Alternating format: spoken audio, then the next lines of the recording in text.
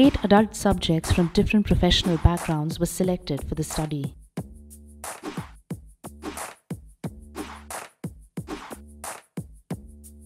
They were given a portable machine that can monitor particulate matter.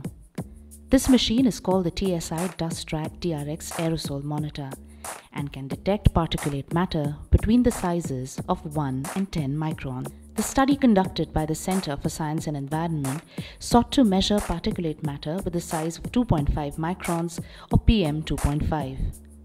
The aerosol monitor was packed securely in a backpack for easy portability.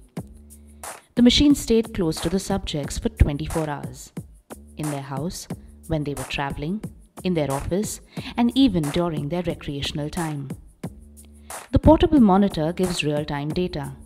Every minute of exposure can be recorded. The data from the aerosol monitoring machine was compared to the data of the closest government air pollution monitoring station in the Delhi region. The results of the study were shocking. Delhi's air is poisonous.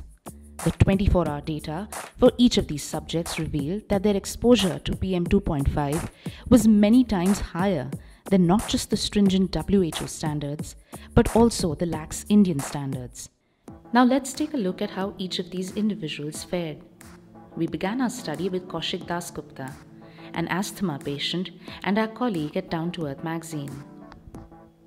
The average exposure for Kaushik for 24 hours was 382 micrograms, or more than 6 times higher than the Indian ambient air quality standards. Bhurelal is a retired civil services man and the person who currently heads the Environment Pollution Control Authority set up by the Supreme Court of India. Ironically, Mr. Lal clocked a deadly 704 micrograms per cubic meter, or more than 11.5 times the safe level set by the Indian authorities.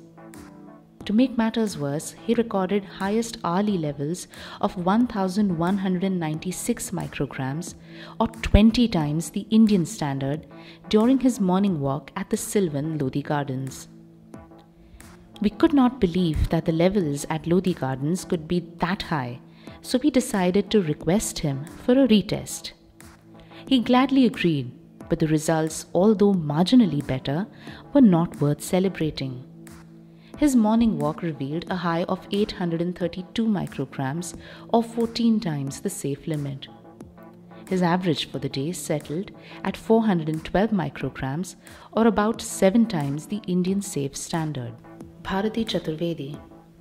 The day we monitored Bharati Chaturvedi, Director, Chintan Environmental Research and Action Group, she was exposed to 409 micrograms per cubic meter, or almost 7 times higher than the Indian standard. William Bissell. William Bissell is the director of Fab India, a private platform for handloom products.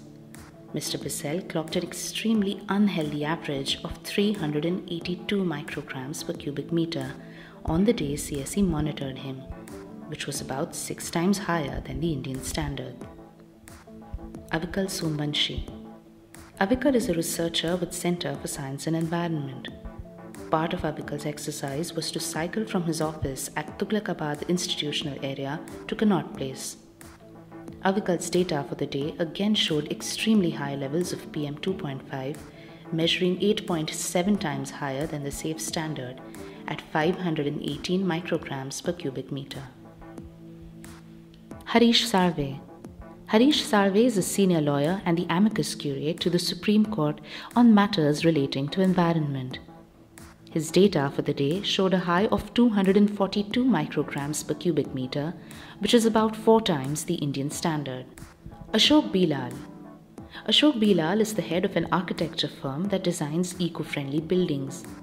He lives in North Delhi, very close to the Delhi Ridge, considered the lungs of the capital. However, the forested ridge seems to have had no soothing effect on his 24-hour data.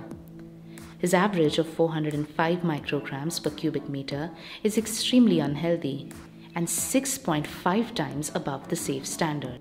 Dr. Randeep Guleria.